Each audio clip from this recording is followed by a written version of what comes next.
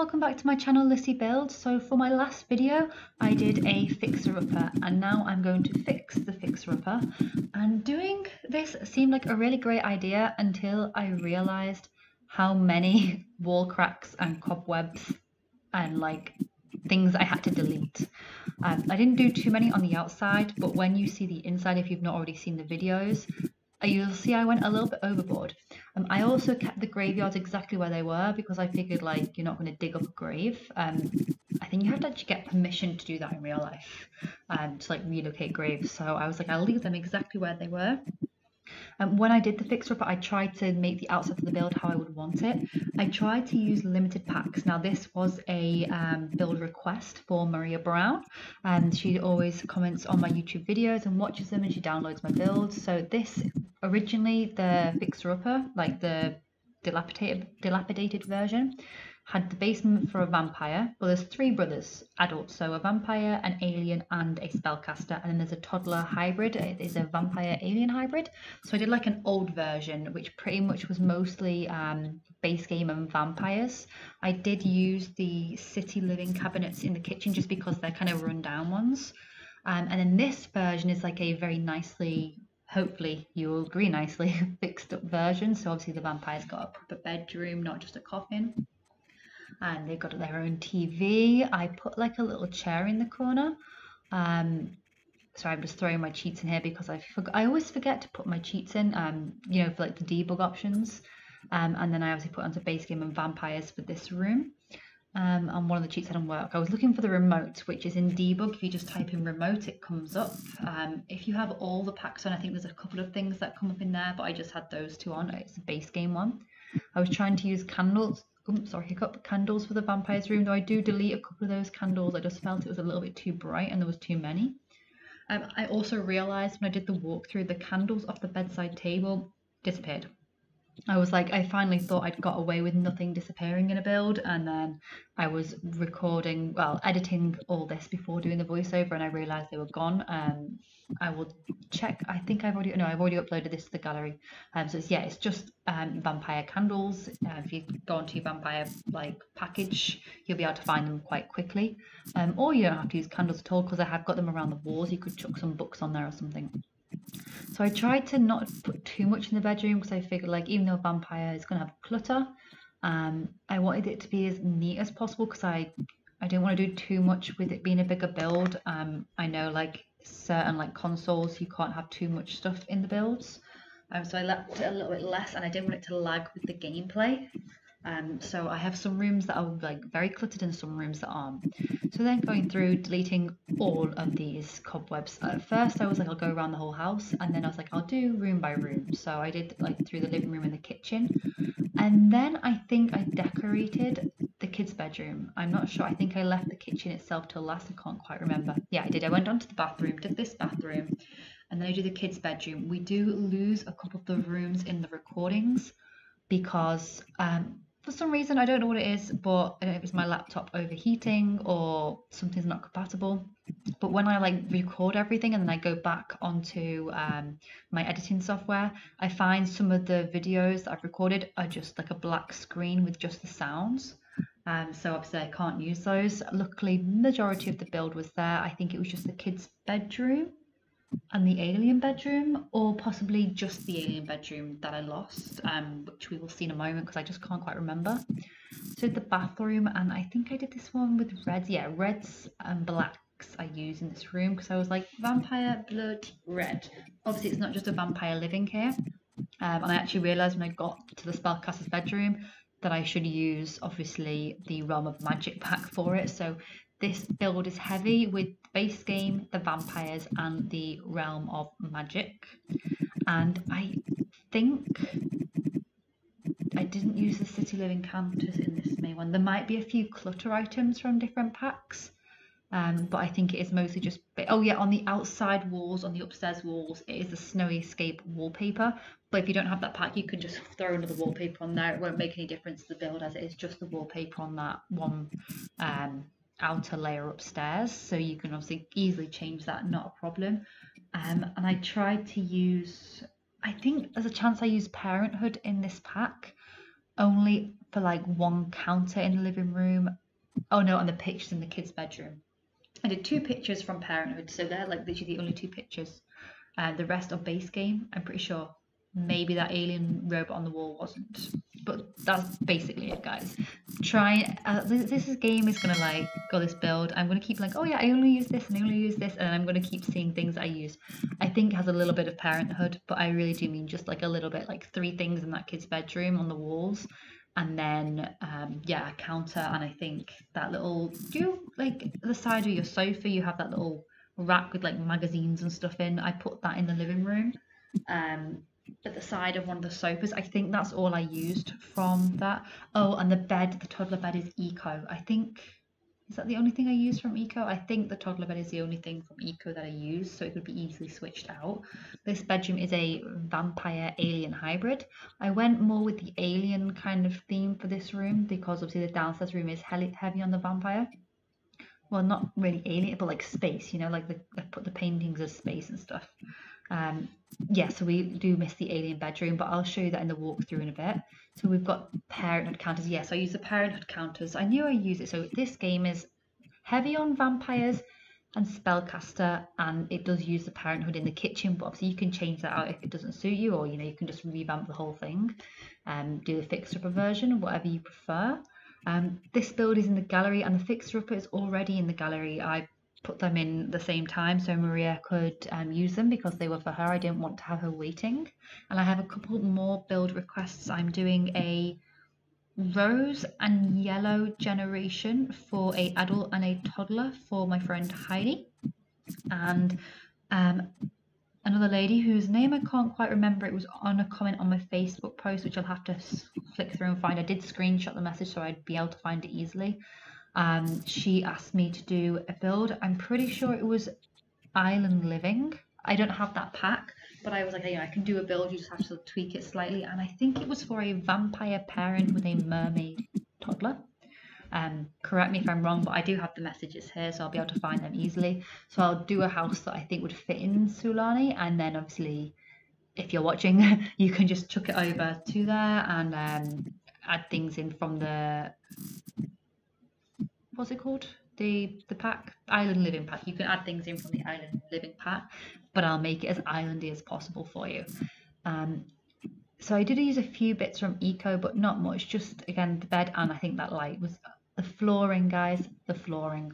I think at this point I was like, do you know what? I've already used one thing from eco. I might as well use a bit more. So we've got it down, guys. Upstairs, spellcaster room, obviously realm of magic. Downstairs, vampire, uses vampires. Everything else does use base game.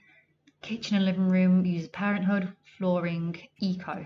So there is a few packs used in this one, but again, it was a build request. If you check out my gallery, I do have quite a few of the base game only builds, or just base game on one of the pack. If you want me to do a certain pack, but you're not bothered what I build, please let me know, and if I've got the pack, I'll do it. You know, base game plus one other means more people can use it.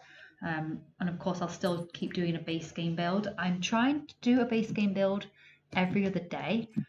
Just the past couple of builds I've been doing have been build requests, so I haven't just made them base game. There have been a few different packs, and I'll try and get them posted early. But I'm still I'm still doing base game builds that I'm just not finished with yet. I've got a whip or work in progress that I'm working on that was supposed to be base game, but the windows I needed were in the what pack's called? Snowy Escape. I needed the windows from that, so it ended up not being base game. It's base game Snowy in Seasons, and I'm working on another one that is so far base game. It's working out well for base game. I don't seem to need anything specific for the build from the picture, so it's going quite well with base game at the moment, and I'm trying to keep it that way. Again, like, I know a lot of people don't like just having base game builds, and I understand obviously if you only have, like, if you have a bunch of packs, you want to use the other packs, and you can always throw those things in.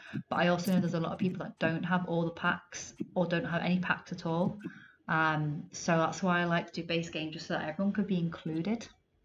And I really like how this, changing topics here, I really like the Parenthood counters, like the stuff for the kitchen. I just love all the different colour swatches that comes with it, especially the light blue and like the green as well, like the mint green. I like that one.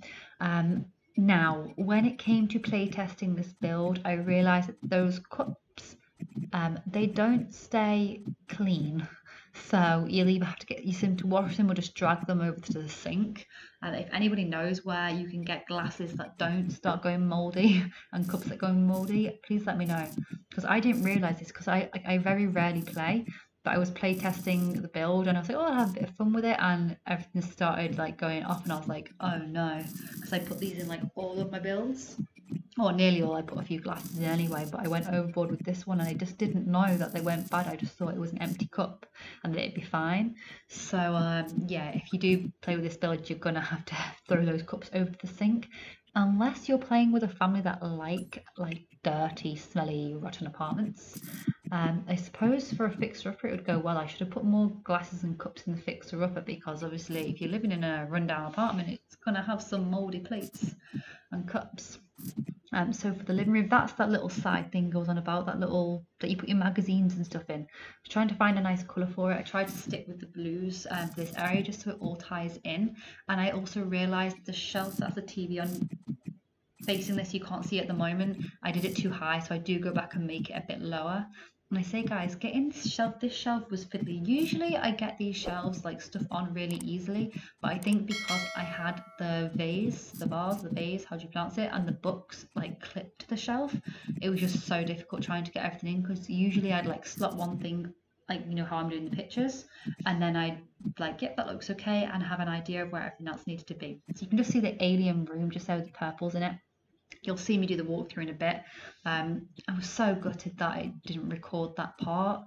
So I basically missed the alien bedroom and the bathroom. I made the alien room, even as an adult, I made it kind of childish, because I kind of figured, like, if you're an alien and you've come to Earth and you're experiencing everything, if it's not like, you know, an alien who's very techie, they're gonna be like, ooh, what's this, and ooh, what's that, and like, you know, everything's new to them. Like if you didn't know anything and you just arriving on Earth and everything was new. So I thought the alien sim maybe a bit childish, or not childish, but like learning stuff, you know, everything's new to them, so everything looks cool. So I thought that would be nice, and I thought it'd be nice to have like a room that kind of reminds them of home. So like I tried to go with the colours you'd find in a solar system without going overboard, so like dark colours like blacks and purples and blues, and I had those lights. Just thought it'd be nice. So this is the upstairs, and the door did go disappear, so if that's gone on the gallery, just throw it on there if it's on your fixer-upper. I was going to put a bath and a shower in there, it just didn't work. And there is 2 rooms downstairs that have baths and showers, so I figured that was plenty. So it's 2.5 bathrooms up here. And I think I didn't throw clutter in until the end, after I did the bedroom of the spellcaster. Maybe I did. I thought I didn't, but it looks like I did.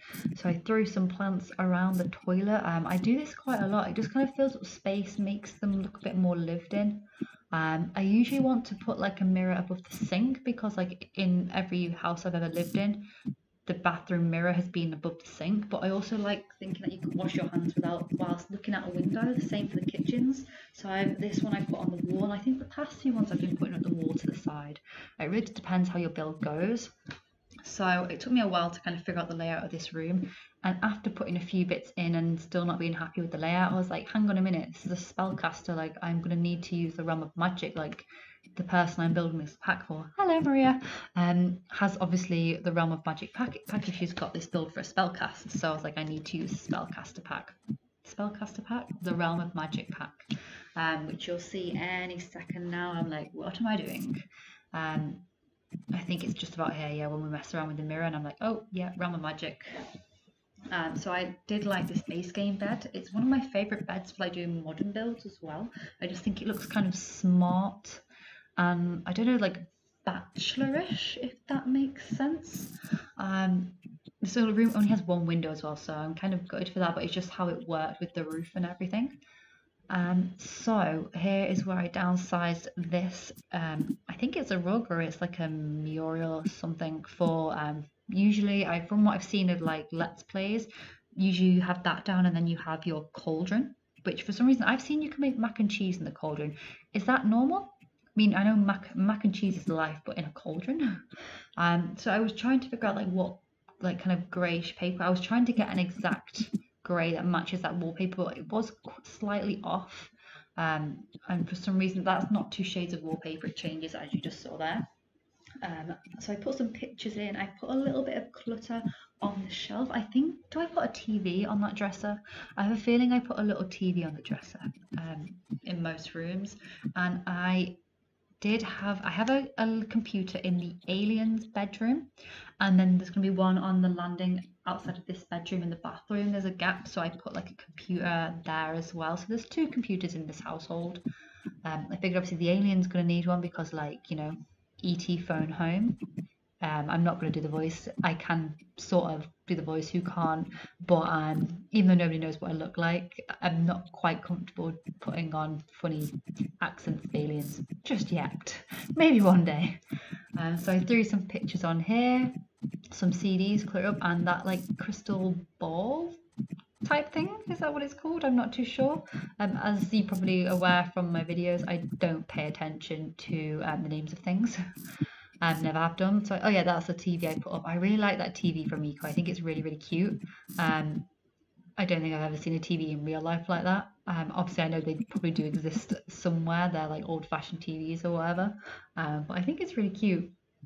So then we go on to the hall. I can't remember what table. I think it was a Realm of Magic table, because I'm trying to keep upstairs to the Realm of Magic theme. I also put on the walls. It's from the you know where you got your clutter. You've got like the square with the three, like the triangle type dots, and you've got the little clutter thing, and then you've got like that weird something for wall stuff. If you go in there, you get like cork boards and stuff. And there was like, I know it comes with base game, and it has like little pieces hanging off the bottom. I could have sworn, oh no, maybe I didn't. I put the hobby stuff in. On the other wall, I put the toddler thing. I could have sworn I put that cork board in there, but that must be a different build. Please ignore me. So I put those in, a few plants, and then we get onto the outside. So when I was doing the walkthrough of the dilapidated version, I realized the orange car was floating, so I did have to fix the terrain by lowering it, and I actually think I lost quite a bit of the garden as well that didn't record. So I'm pretty sure it's going to jump any second. I don't even think I get all the way through putting these hedges around the outside when I lost it. It's about to skip and jump over. I'm literally watching the little red marker show you. So yep, there we go. Trees are going in, so we lost all the landscaping. But I now do a walkthrough so you can see everything. And if you have made it this far, guys, thank you so much for watching. I really appreciate you all. And don't forget to, leave a comment, like, subscribe. And if you do subscribe, hit the notification bell, because it'll give you a notification whenever I upload. And keep your eye out. I know I've been saying for days I'm going to do another like competition giveaway soon. I'm just trying to think of a really good one. Also, I know at the moment Kate Emerald is doing like a jigsaw one, and it's quite a big one, and I'm giving that a go, and I figured, whoever's subscribed to me is most likely going to be subscribed to her. So obviously if everyone's focusing on that at the moment, I figured give everyone a bit of time to get that done while I figure out a really good shell challenge for you guys. I'm not quite sure what to do. If anybody has any ideas on what I should do for a shell challenge for you guys, please let me know. And please don't make it too difficult, because I want to take part in the shell challenge too. Obviously I can't win, but whatever shell challenge I do for that video, I'll actually do it myself as well, so you kind of see. I'll go through the rules with it and stuff on there. Like if anyone wants something specific, and I'm thinking like, what do you guys think to a base game only shell challenge, so it completely evens the playing field for everybody, because you can do some amazing things with base game. But yeah, so that was the alien bedroom, so I just talked through the whole of that, but never mind. The bathroom, the bath disappeared when I was doing the walkthrough, so I did have to stop. No, I didn't. Before I did the walkthrough, I checked over and it had deleted. I really like this living room, guys. I think it's super cute, and I've just realised the vase is missing. Oh no, my vase is gone, my poor vase. Okay, never mind, but at least that's the only thing missing, that and the candles from downstairs. I can live with that, guys. But yeah, I really liked how this one turned out. I think it looks kind of cozy, lived in. I probably should have put a bit more clutter in the hallway, but I didn't want the Sims to not be able to walk around.